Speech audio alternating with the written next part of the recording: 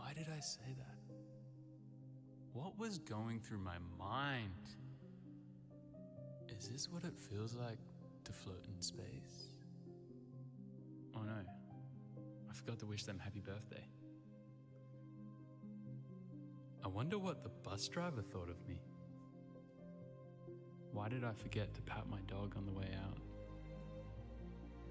Would the Prime Minister like me? Do people really like me? Am I a good person? Does God really love me?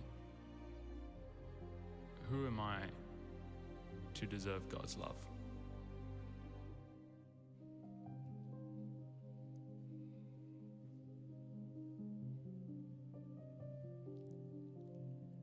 Hello everyone, my name is Daniel Indradjaja.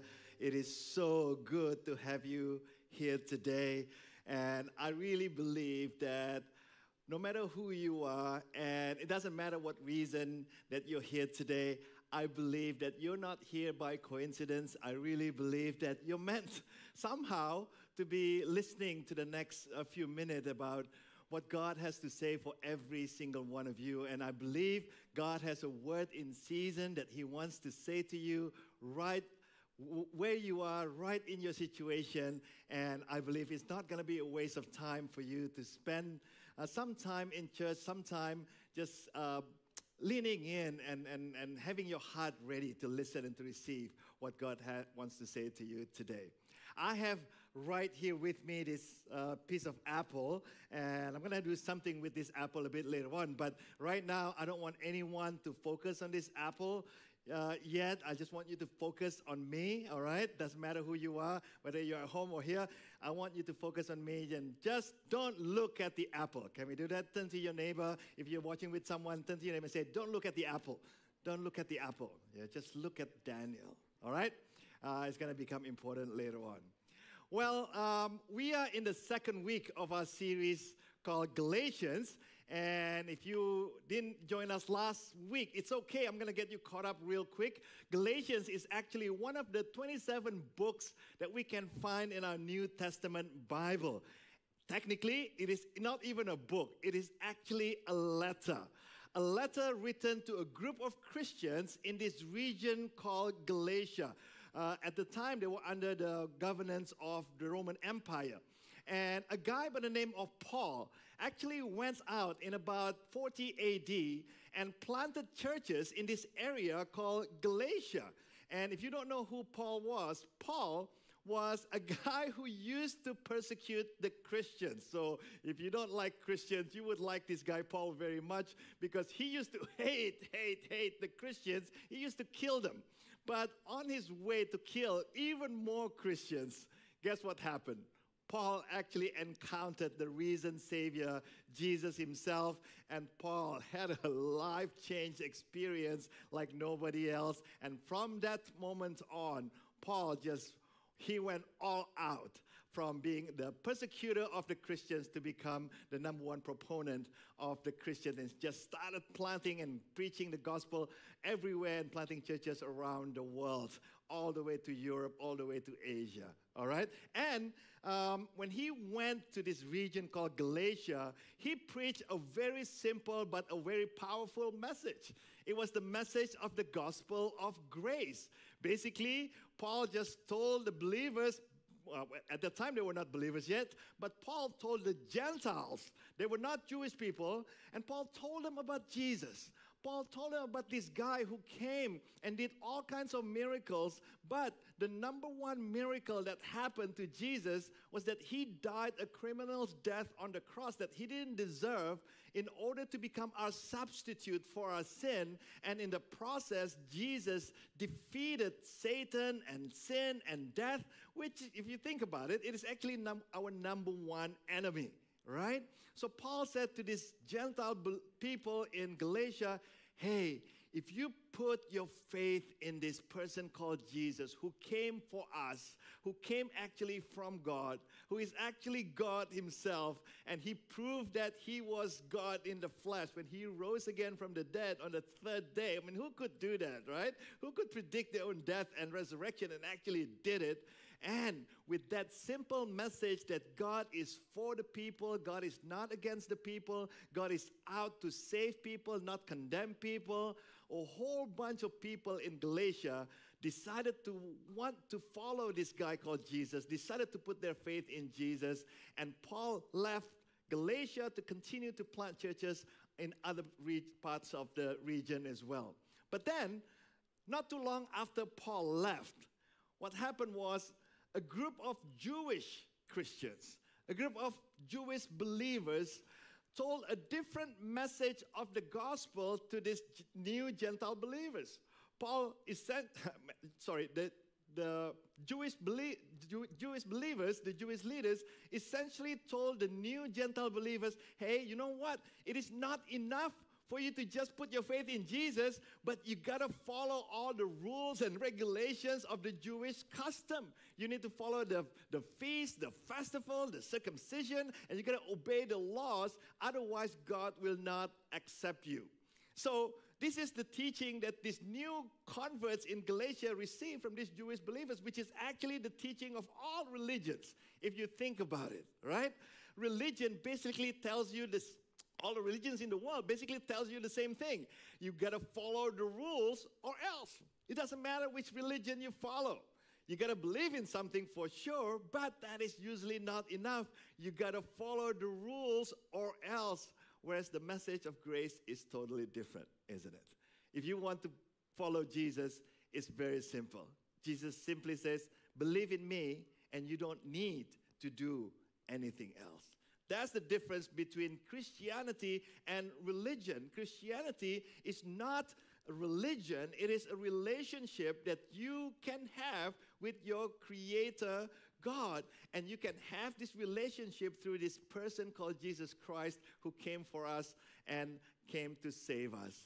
So basically, Paul wrote this letter to the Galatian believers with a strong reminder. That's the purpose of the letter. If you're wondering, like, what is the reason why Paul wrote this letter? The reason is very simple. Paul wanted to remind the Galatian believers, hey, that false gospel that you heard from the Jewish believers, don't listen to them. That's not the true gospel.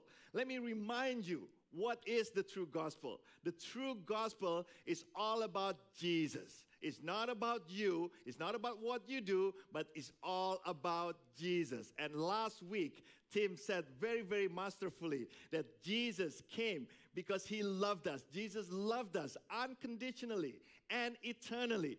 Jesus saved us from the penalty, from the power of sin in our lives. But that's not all. He made us into a community of servants and ambassadors that he's going to send out to all parts of the world so that this message of grace, this message of the gospel can continue to perpetuate until everyone can come to a relationship with God, just like we have a relationship with God. All right? So now, as we continue studying this letter, Paul he's wanting to tell the believers in Galatia, come on, I want you to go back to the first gospel that I taught you. This is the only true gospel. Don't believe in anything else. If you can read between the lines, you can just imagine the anger almost in Paul's tone, because he is so serious about the gospel. The gospel message is so important that you cannot afford to get it wrong. To get the gospel wrong is to get everything wrong. That's why it doesn't matter if you're a Christian or not. You need to know what is the real and true message of the gospel. And the true message of the gospel is all about Jesus doing everything for us, and everything we do is only in response to the kindness, the love, and the grace that Jesus has shown us. All right? So let's pick up the story in Galatians chapter 3, where Paul is going to assure the Christians in Galatia that the first gospel that they heard from Paul is the only true gospel. What is that? All right? So here's the deal. In Galatians 3, verse 1, Paul says this, "O foolish Galatians." All right? Pay attention how many times he's going to use the word foolish. "O foolish Galatians, who has cast an evil spell on you? For the meaning of Jesus Christ's death was made as clear to you as if you had seen a picture of his death on the cross. It was so clear to you, the message that Jesus Christ died on the cross to defeat Satan, to defeat sin, to defeat death, our number one enemy. And he did it as our substitute. We were supposed to die on that cross. We were supposed to be suffering the consequences of our sin. But then Jesus took everything upon himself. And he said, even on the cross, Father, forgive them. They don't know what they are doing. They don't know what they're doing. A lot of you don't know what you're doing. I don't know a lot of times what I'm doing. Why do I keep doing wrong? Why do I keep doing things that I don't want to do? Why do I keep, falling short of my own standard? Forget about God's standard. I kept falling short of my own standard that I set for myself. But thanks be to God through Jesus. His death was made clear by Paul to every single one of the believers in Galatia and to us now that Jesus did it all because of his love, because of his grace for us. It's as clear as day why Jesus died on the cross. And then Paul continues. He says this, let me ask you this one question. Did you receive the Holy Spirit by obeying the law of Moses? Of course, the answer is no. Of course not. You received the Spirit because you believed the message you heard about Christ. And then he said this, how foolish can you be? After starting your new lives in the Spirit, why are you now trying to become perfect by your own human effort? See, you couldn't do it on your own. You knew that already. You knew that even before I came to preach the gospel to you that you keep falling short. And now you heard the message of the gospel and you were happy, you were thrilled that there's a God who loves us unconditionally and you trusted in that God. But now, why do you trust in your own effort? I think a lot of you right now, sometimes I have to admit myself as well, we could be as foolish as the believers in Galatia. Yeah, we believe in the gospel of grace. We believe that Jesus died on the cross for our sin and rose again.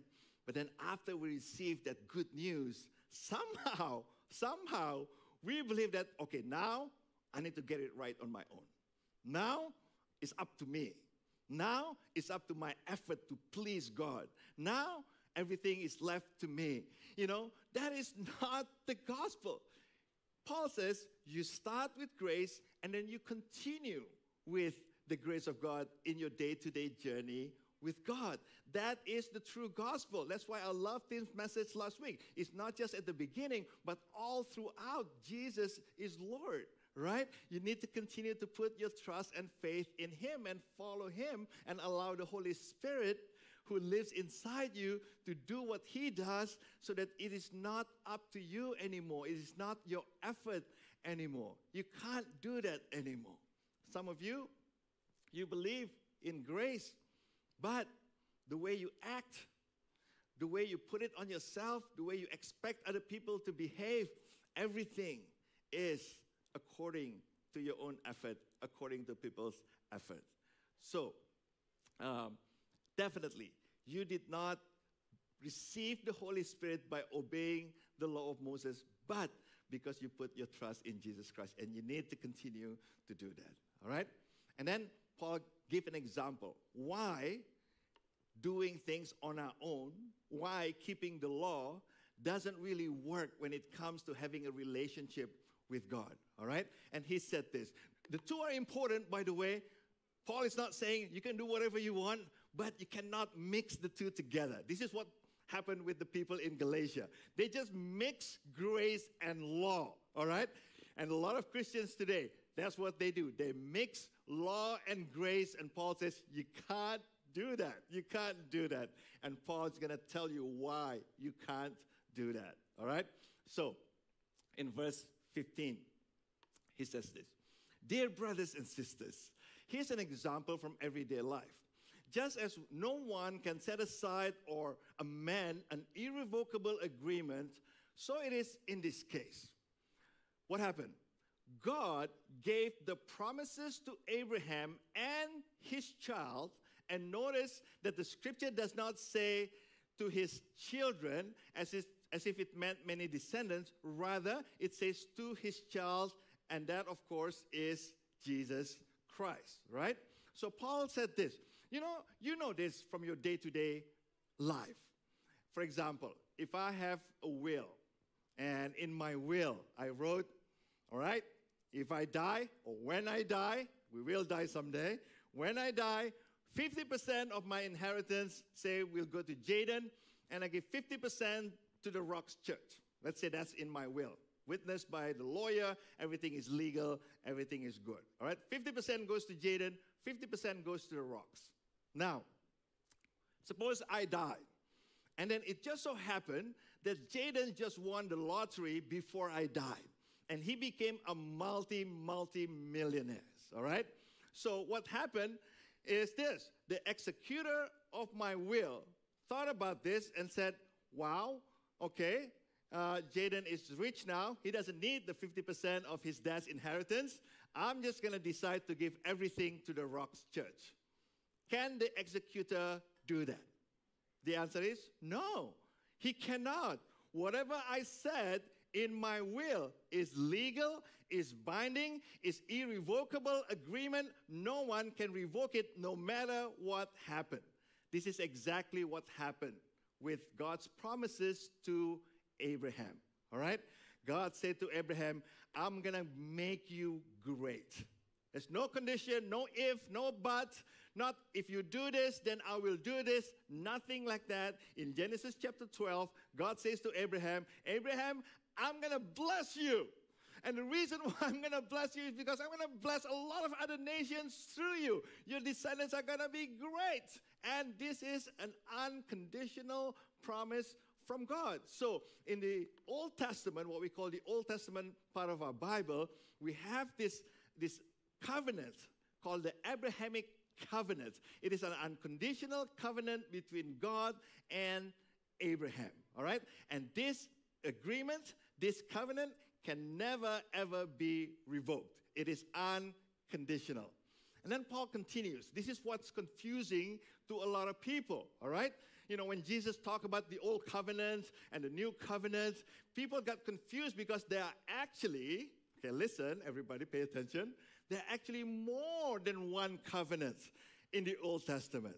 And then Paul is going to explain that. In verse 17, Paul says this. This is what I'm trying to say. The agreement God made with Abraham could not be canceled 430 years later when God gave the law to Moses. God would be breaking his promise, his unconditional promise, if the law given to Moses will undo all the promise that he made to Abraham. He's not going to do that, God says. Pay attention to the 430 years. This is the second covenant that happened, all right? And then Paul continues, verse 18. For if the inheritance could be received by keeping the law, then it would not be the result of accepting God's promise. But God graciously gave it to Abraham as a promise. Graciously, all right? You don't receive an inheritance because you do something, okay? Jaden doesn't need to do anything to receive an inheritance from me. Inheritance is something that you receive simply as a promise, all right? It is a unilateral agreement. It's only one person making that agreement. That is me, all right? In this case, it's only God.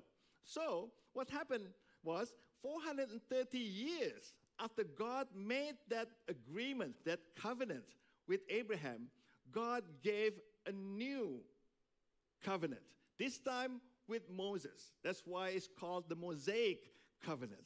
Now, this one is different from the first covenant in that this one is conditional. God promised to bless the people of Israel with conditions, all right? With conditions. Listen to some of the conditions. Now, if you will obey me and keep my covenant, Exodus 19, Deuteronomy chapter 28, if you fully obey the Lord your God and carefully keep his commands. See, there's a condition. If you do this, and I will do that.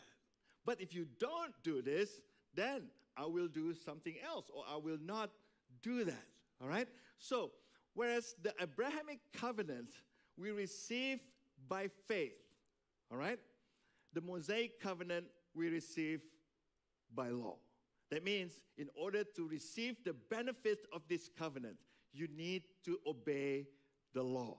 All right? You need to obey the law. But notice, this does not negate, it does not cancel the earlier promise God made with Abraham. And that's what a lot of Christians don't understand. When Jesus talked about the old covenant, he was talking about the Mosaic covenant. That covenant that God made with the people of Israel. By the way, all right, the Mosaic covenant is not given so that the people can become God's people. It's actually not the case at all. The people of Israel were rescued before the Mosaic covenant was given, right? They were rescued from the slavery in Egypt because they were God's people.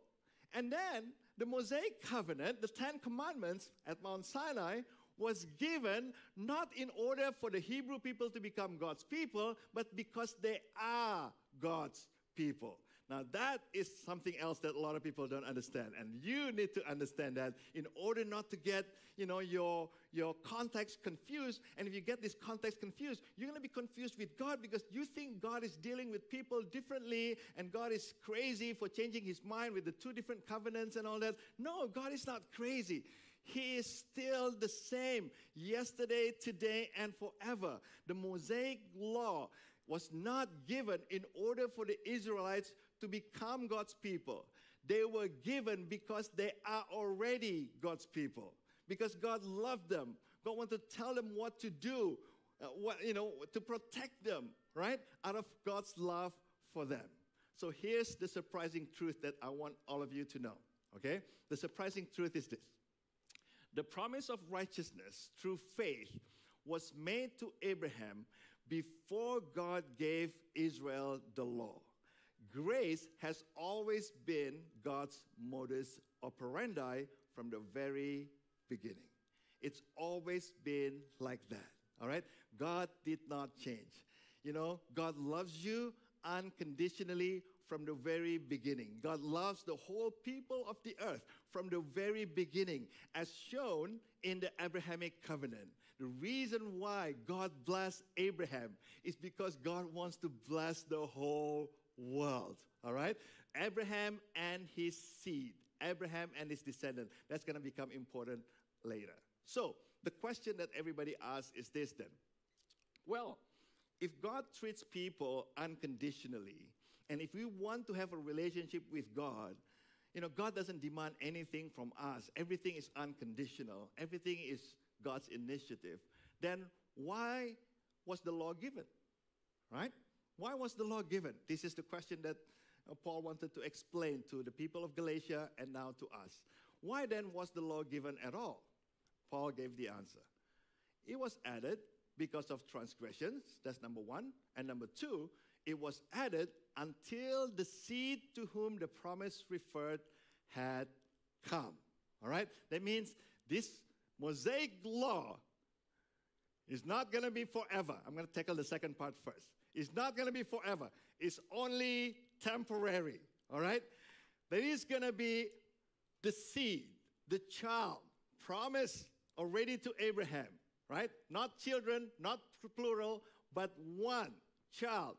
This child is going to institute the new covenant. And in the new covenant, it's going to be a repetition or an even better fulfillment of the Abrahamic covenant. This too is going to be unconditional. All right? So the Mosaic covenant is only given temporarily until the promised child had come, which is about 1,500 years later down the road. All right? So, again, that's the second reason why the law was given. Let me go back to that verse again. Why was the law given? It was added because of transgressions. It was added because of transgressions. Now, people read this, and I read this the first time, and I thought, no wonder the law was given, because people are so sinful, they need to be restrained so that they will stop sinning. That's what you understand. That's the understanding, right? That's the common understanding. Because people are so sinful, God gave the law so that they will stop sinning. They will stop breaking the law. Well, actually, that's not the reason why the law was given at all. That's not how you're supposed to read that. Let me read to you the New Living Translation version, which is a lot clearer, and it carries out the idea in the Hebrew language a lot better. The NLT says this: why was the law given? It was given alongside the promise made to Abraham, remember the first covenant, to show people their sins. Did you get that? The law was given to show you, to show me, that we are sinners. Not to keep us from sinning, to tell us who we really are. That we are actually already sinners with or without the law. The law is like a mirror to let you know that you are a sinner, that I am a sinner. When you see a sign on Leach Highway, 70 kilometers an hour, all right? You're speeding on Leach Highway. You're doing 85, and you see the sign 70. What do you say to yourself? Oh, this sign makes me a sinner. No, the sign doesn't make you a sinner. The sign doesn't make you breaking the law. You are already speeding, right? You are already going 85 an hour. The sign just tells you that you drive too fast, okay? And that's the human tendency. That's what we do. We call it sin. You can call it whatever you want. But every human being has this tendency to do the opposite of what we want to do, all right? I told you at the beginning not to look at this apple. How many of you could not help yourself, but just from time to time, keep looking at the apple? That's what we do. I just proved to you that the law doesn't work to keep us from sinning. The law simply exposes the condition of our heart, right? If I tell you not to look up the ceiling, you're going to look up the ceiling. If I tell you not to think about pink elephant, you're going to think about pink elephant, especially if I keep mentioning it again and again and again. Don't think about pink elephant. Don't think about pink elephant. You better not think about pink elephant, all right? And suddenly, you can't help it. You can't help it. Stop thinking about it.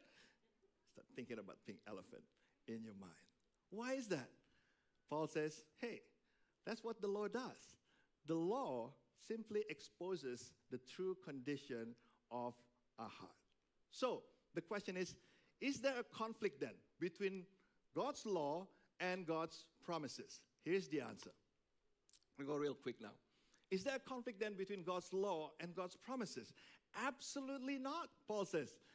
If the law could give us new life, we could be made right with God by obeying it. So the problem is not with the law, Paul says. The problem is with us. You see? That's what the law is set out to do. That's the reason why the law is given. It's not that the law is bad. No, but the law cannot make you good. The law cannot make you righteous. The law cannot make you acceptable before God. The law simply exposes who we really are. But the scriptures, verse 22, declare that we are all prisoners of sin. We know that because of the law. So we receive God's promise of freedom only by believing in Jesus Christ. God, through Jesus Christ, wants to set us free. He wants to set you free from your inability to please God, from your inability to even live up to your own standard. And God does that through the person of Jesus Christ. Verse 23, before the way of faith in Christ was available to us, we were placed under guard by the law. This is only temporary, remember, until Christ comes. We were kept in protective custody, so to speak, until the way of faith was revealed. Let me put it another way, Paul says. The law was our guardian, tutor, pedagogos in the Greek, from the word from which we get the word pedagogy. The law was the guardian until Christ came. It protected us until we could be made right with God by faith in Jesus Christ. And if you do, Paul says, this is the good news, all right? And now, by that way of faith, and now that the way of faith has come, we no longer need the law as our guardian. That's why the law is only temporary. For you are children of God, all of you. It doesn't matter what you've done. It doesn't matter who you are, your skin color, your sex, your gender. It doesn't matter at all. We are all children of God through faith in Christ Jesus. Everyone has the same opportunity to come to God through Jesus Christ and have a relationship with our Creator God, our Heavenly Father.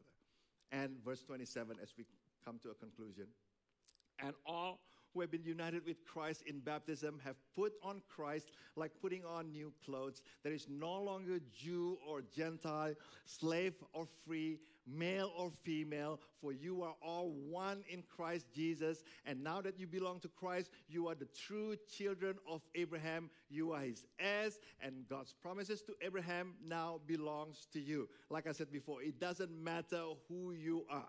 It doesn't matter what you have done. It doesn't matter what you have not done. It doesn't matter your sexual orientation. It doesn't matter. Nothing matters. All of us are in the same boat. All of us are sinners. All of us are imperfect. All right? You don't need me or anybody else to tell you that you are imperfect, that you cannot meet, let alone the demand of the law. You cannot meet the expectation of yourself, for yourself. That's why we need grace. Everybody needs grace. I need grace. You need grace. That's why relationship with God must start with us trusting Him. It must start with us believing in Him and accepting Him to be a part of our lives. Because the relationship that we have with God is not a business transaction. It is actually a relationship, right? A father-child relationship. God is your heavenly Father. More than anything in the whole world, He wants you. More than your obedience, more than your money, more than anything, trust me, God wants you. He created you. He loves you. And He knows sin has done so much damage in your life, in my life. Satan, death, the consequence of sin that we even brought upon ourselves. God wants to free us from all of that, right? So what the law demanded through Moses, God provided freely through Jesus Christ. If you put your faith in Jesus Christ, if you trust Him and Him alone, not only for your salvation, not only for your eternal life, but like Tim said last week, trust Him with your day-to-day life. He has a purpose for your life. He loves you just as you are, but He loves you too much to leave you that way. God has a plan for you. God has a purpose for you. He wants to include you in His plan to redeem the world, to save the world to Himself. It starts with grace, and it's going to end with grace. Let's pray together. Heavenly Father, we thank You. We thank You because You love us so much, unconditionally, relentlessly. While we were still sinners, Jesus, You came and died for us. Thank You so much for Your grace. Please forgive us if we ever mix our own effort with Your wonderful grace. Father, we know that You who started the good work in us, You will carry it out until the end. Help us, Lord, to just be aware of Your presence, be aware of the help of the Holy Spirit that is in us. Help us to live out Your plan for us and for the world through us. Thank You so much for Your grace. We love You. In Jesus' name we pray. Everybody say amen. Amen. God bless you. Amen. And thank you, Pastor D, for prepping and sharing that with us. It's so good to have that Well, we're together again, and it's bring us to our end. We want to just remind you that we'd love you to share some comments or your thought that you got out of that. If you're online, please drop a message and just share what God has been speaking to you from today. Yeah, that's right. So there is a little bell icon if you're on our YouTube channel. Make sure you click that to keep in touch with what's happening around the life of our church. And also, if you would love to partner with us financially, you can head over to therocks.info, and under the giving tab, you can fill out your details. And we want to take this opportunity as well to just thank everyone who gives so generously to the life of our church. Yeah, we love to call people who give regularly our kingdom builders. We're so glad that people are committed to giving. The ways to give are going to be up on the screen. So yeah, please look at those, and if that's where you're at, we're really grateful for that. So. That's right. And after this, we will have the discussion questions from today's sermon on your screen. So make sure you pause it, you screenshot it, you take time with your family and friends to chat about what the message talked about today, or even in your small groups this week. So make sure you screenshot that as well. That's correct. So that brings us to the end of today's Sunday. We're so grateful for those who have gathered, and for those who have been with us online. We're so grateful that you've joined in. Again, we thank you for just being so committed to the church in this time. And the exciting news is next week. That's right. We're back in the house. Yeah. It's going to be great. Good. So join us on the socials. Any news or information will come out on those. And that pretty much finishes it for us. So that's goodbye from me. And Annika and Pete, and that's all from us. So thank you so very much. See you later. later.